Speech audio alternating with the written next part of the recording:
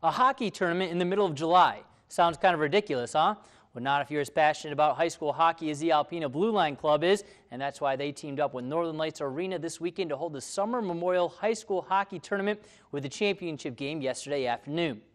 Two teams that know each other pretty well meeting up in that championship game, the Alpena Wildcats and the Gaylord Blue Devils. Blue Devils get on the board first. Casey Gilling goes bar down for the first goal of the game. Gaylord takes the early 1-0 lead. Gilling would make his presence felt again 4 minutes later on the power play. This time he finds Dustin Mans, and Mans finds the back of the net. Blue Devils increase their lead to 2 goals. Wildcats would respond later in the period with a 5-on-3 power play. Sam Leachel takes the rebound and scores his 3rd goal of the tournament, Alpena's first of the game, and that cuts the lead down to just 1. Mike Thompson is going to go ahead and tie this game up a minute later. He winds up and fires a shot past the Gaylord goalie. Back and forth we go. Blue Devils are going to regain the lead with 6 minutes left in the second period. Chase Paulanta gets a shot to go through the traffic. Gaylord's up 3-2.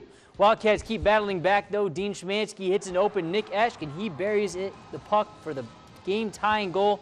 But if the Wildcats wanted any chance of winning this game, they would need their goalie, Dakota Mayer, to step up, and he does so with a huge save on the breakaway. He had 27 saves in this game, none bigger than that one there. But the Blue Devils keep the pressure on. Mann scores his 2nd goal of the game to give Gaylord a 4-3 lead. And for a while, it looked like that's how this game would end. But Mike Thompson gets the puck off the faceoff and scores his 2nd goal of the game to tie it with less than 4 seconds left on the clock.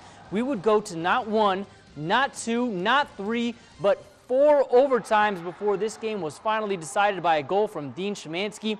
Wildcats take this game by a score of 5-4, and they are your tournament champions.